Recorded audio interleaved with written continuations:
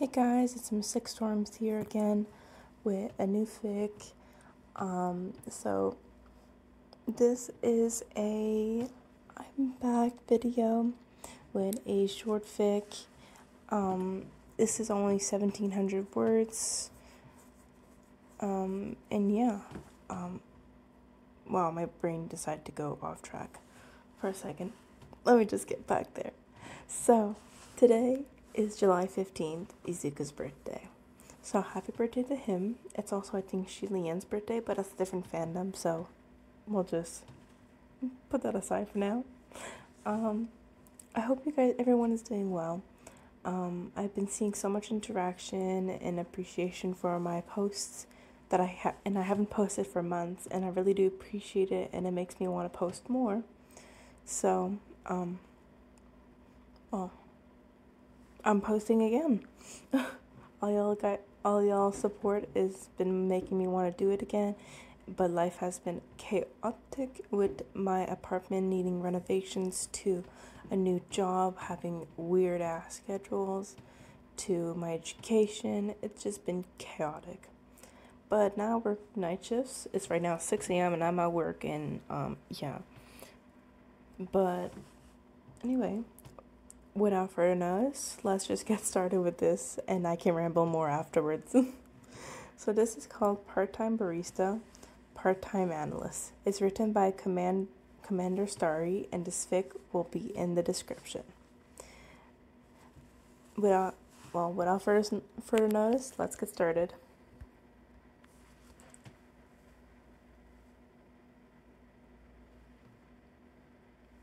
Midoriya Izuku was a quirkless barista who worked in a coffee shop his mother owned. They catered to everyone. No quirk discrimination was allowed here. Izuku was the primary face of the shop since his mom worked as a quirk discrimination lawyer. He gave up his dreams of being a hero after the slime villain incident in middle school. Izuku proved to himself that he proved to himself with that incident that he could be a hero without a quirk, but all my telling him he couldn't was still a steady wound that still hurt to this day. Izuku had still gone to UA, and he continued his education in the business course. He learned how to run a business while getting his general high school education credits. Without knowledge, once he graduated, he took over the main manager at his mom's cafe, so he could go back to doing her lawyer work full time. Inko was good at what she did, and Izuku wanted her to continue that amazing work she was doing for the people with weak and villainous quirks and the quirkless. That was actually how Izuku met his best friend, Hitoshi. Inko took his case pro bono when she heard about how his school before UA treated him. She sued the shit out of them for quirk discrimination, and the people who put their hands on Hitoshi to put the muzzle on him were arrested and sentenced to jail time. Hitoshi kept coming around to the cafe den, and the two boys became inseparable. Nowadays, Izuku doesn't get to see his friend that often, as Hitoshi's career as the underground hero Siren took off, but as often he could manage, the purple-haired boy stopped in as soon as the cafe opened for a coffee and a hello to show Izuku he was still alive. Hitoshi was also the only one who knew what Izuku did at night. The boy had taken his hobby from his childhood and turned it into a career where he had a vast network to help solve crime. He was a professional analyst under the moniker his childhood bully gave him, just with a positive twist. Dekiru was a renowned quirk and fighting style analyst that was sought out by most unders, but got occasional daylighters as well. Hitoshi was his point of contact with anyone. Izuku never met anyone in person. He had started this when he was a first year at UA. Somehow, he even garnered the respect of the Eraserhead, which he learned later from Hitoshi was a heroic teacher at UA too. His nightly activities are actually how he met pro hero Shoto. That was an experience in and of itself, since the hero frequented his cafe during the day, though it was usually another barista that helped him since he came in later in the afternoon when Izuku was working on paperwork in the office. Izuku didn't meet the pro hero himself for some time after they started email correspondence about a case. And dear God, was it hard to not immediately start talking about the case to the hero's face. He hadn't had this happen before at that time. When he met a hero he was actively working with in person. Surprisingly, he hadn't had this happen before at that time. When he met a hero he was actively working with in person. Surprisingly, Shoto was extremely persistent about meeting in person. Those emails had him contemplating. It would be nice to actually talk in person about a case, or maybe even get a new friend. Hitoshi was really his only friend, and it also didn't help in the decision making that Izuku found the dual hair colored hero attractive. Izuku ended up roping Hitoshi into the in-person meeting. Since the purple-haired boy was friends with Shoto, they had been classmates once. Once Hitoshi transferred from general education to the hero course in the second year after winning the first year sports festival, much like his mentor. The plan was for Hitoshi to ask Shoto to meet up at the cafe to catch up, and Izuku would basically crash that. Hitoshi agreed, not without being promised free coffee for a week, and set up the meeting. "Hey, boss man. Shinzo-kun and his friends are here," said one of his employees.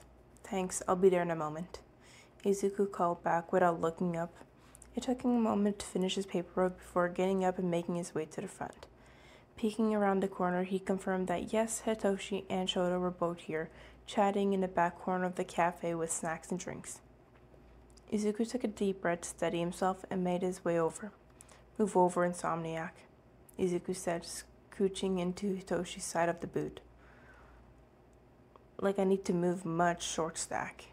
Hitoshi quitted back, but obliged anyway. Shoto looked at a newcomer, confused, evident in the furrow in his brow. "You're quite persistent, Shoto-san," Izuku stated.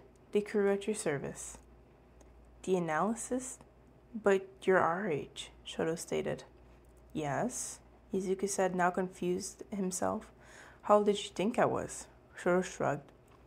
"I don't really know, but it was definitely older, especially since I've been hearing about analysis since I was in my third year." Izuku hummed, understanding. "Why did you want to meet me anyway?" Well, when you spend the better part of a decade as my friend would say, dunking on Endeavor, a kid would want to meet their hero," Shoto stated, like it was obvious. Hitoshi groaned. "I still hate that Ashido taught you to meme." "Hero?" Izuku squeaked. Yes, it was hilarious to watch him basically implode whenever he sent in an analysis about him and the statistics about the damage he caused, Shoto confirmed. Izuku chuckled at the mental image. "Well, you've met me," the man said. "Call me Midoriya here, though." "Or Green Bean," Hitoshi butted in with a cheeky grin. Izuku pouted and crossed his arms. "You're never letting that go, are you?" "Never," the undergrounder replied immediately. Shoto tilted his head. "Are you two dating?" Hitoshi groaned while Izuku sputtered. "Don't start conspiracy bullshit, Shokun." No, we're not dating," the purple-haired boy said, running his hand down his face in an exasperated manner, like he dealt with this on a regular basis. Shoto quirked an eyebrow at Izuku, who said, "No, he's like a brother to me. Also, not my type." "Offended?" Hitoshi teased, to which he got an elbow to the rib from Izuku. "Izuku-kun, could we get some help at the counter?" The The green-haired boy called him over. "Coming," the boy in question shouted. "Sorry to cut this short." The grin never stopped.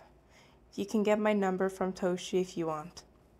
The green-haired boy then jogged back over to the counter, fitting seamlessly into the line of people making drinks and food.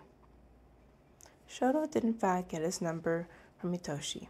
Izuku ended his shift for the day with a couple of introductory message from the man, basically saying who it was and how he got his number. The two of them chatted back and forth a little bit, but the messages were a little awkward. The awkwardness eased with time, and soon the duo talked even more than Hitoshi and Izuku did.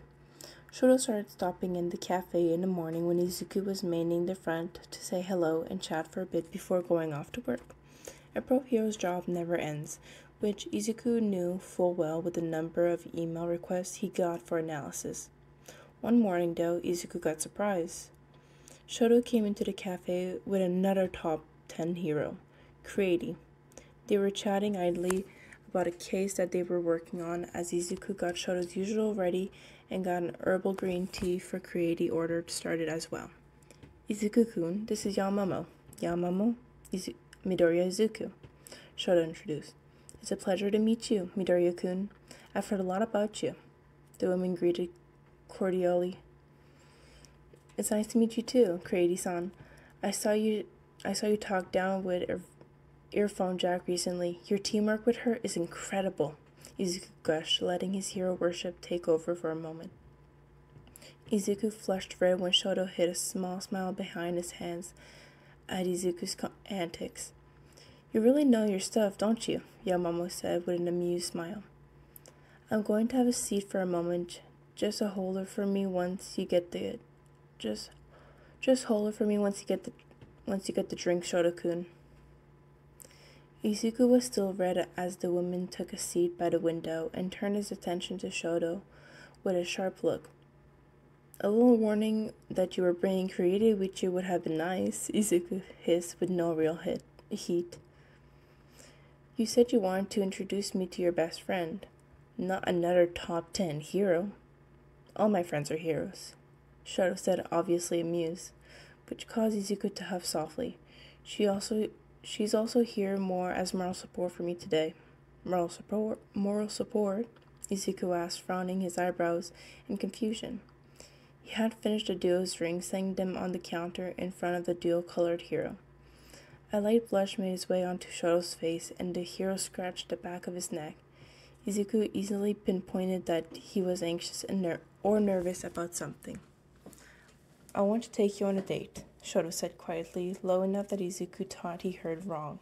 "Huh?" Izuku asked, still confused, because why would a top 10 hero want to take him on a date? "I want to take you on a date," Shoto confirmed. "I came to the conclusion recently that I have romantic feelings for you, so if you feel the same, I'd like to take you on a date."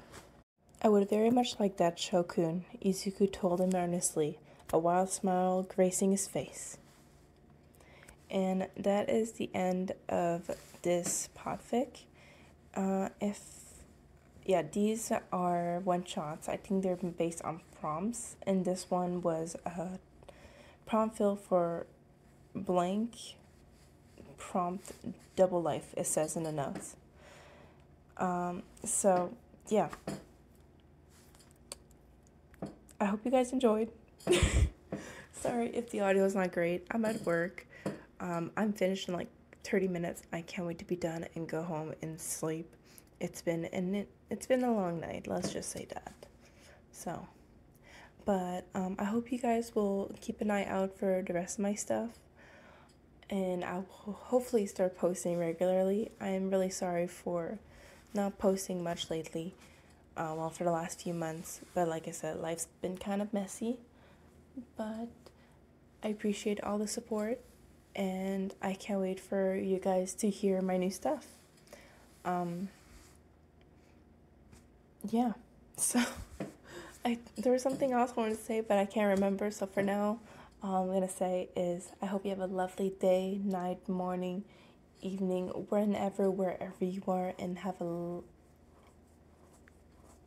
wow. Has been very, this has been a very long time now that I've done this. I don't remember my outro. I'm probably going to be making a more scripted stuff. But anyway, hope you have a lovely night, day, morning, evening, whenever, wherever you are. I love you, hun, and thank you so much. I'll see you on the next one. Bye.